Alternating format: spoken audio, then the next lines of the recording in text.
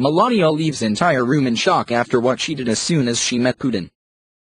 President Trump and First Lady Melania Trump arrived in Helsinki late Sunday night in preparation for his long-awaited summit meeting with Russian President Vladimir Putin.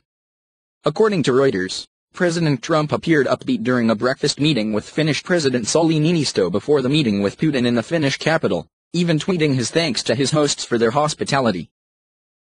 Melania dazzled as she dressed to impress. She went posh and proper in Finland after spending 3 days with the Queen in England and world leaders at the NATO Summit just prior to that. The First Lady met with Finnish First Lady Jenni Haukio and, whether intentionally or not, won hearts by matching Haukio's butterfly pattern dress with a butterfly belt of her own. The vibrant style, which appeared like a pop of sunshine of her feet, expertly complemented the 48-year-old escote-style dress and its playful butterfly adornment.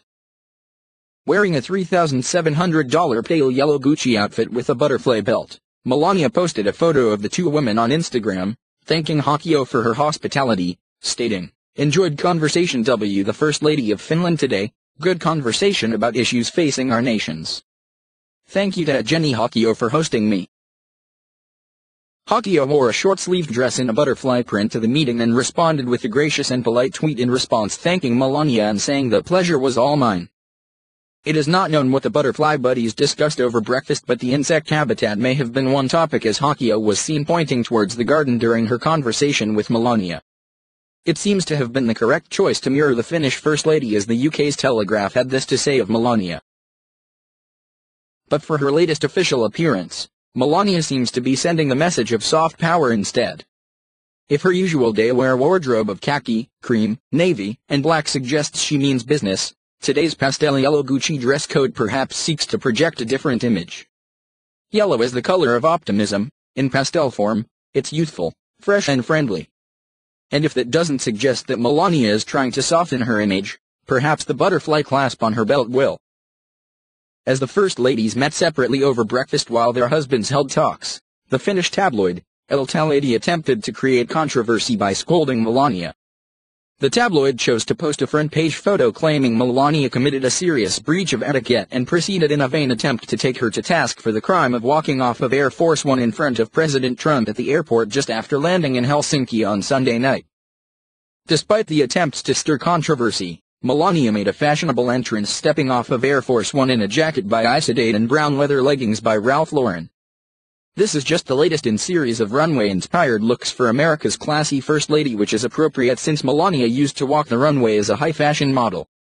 She has been captured wearing pieces by Burberry, Victoria Beckham, and Roland Mouret throughout her travels across Europe on this trip. Just following this meeting with the Finnish President and First Lady, President Trump, and Putin. Though the two leaders have met before, this summit will mark the first sit-down meeting between the two leaders since President Trump's inauguration. In an interview airing just the day prior, President Trump cautioned that he has low expectations going into the summit because no matter what he accomplishes, the media and President Trump's political opponents will always treat him as though it was not good enough. Just following Friday's latest round of suspiciously timed indictments against a dozen Russian military intelligence officials, Democratic lawmakers slammed President Trump for refusing to cancel the summit hosted by the Finnish between himself and Putin. Facing pressure from critics, allied countries, and even his own staff to take a tough line. President Trump did not speak critically of Moscow, instead choosing to take America to task and denounce the stupidity of his own country's policy, especially the decision to investigate election interference. He chose not to address any of the current issues that have contributed to bringing relations between the two powers to the lowest ebb since the Cold War at that time. He tweeted, "President Obama thought that crooked Hillary was going to win the election, so when he was informed by the FBI about Russian meddling, he said it couldn't happen, was no big deal, and did nothing about it. When I won it became a big deal in the rigged witch hunt headed by Strzok." Then in a second tweet, President Trump added, "Our relationship with Russia has never been worse thanks to many years of U.S. foolishness and stupidity, and now, the rigged witch hunt." President Trump also tweeted out his gratitude and thanks to the Finnish people for their hospitality, stating simply, "It was an honor to join you this morning. Thank you."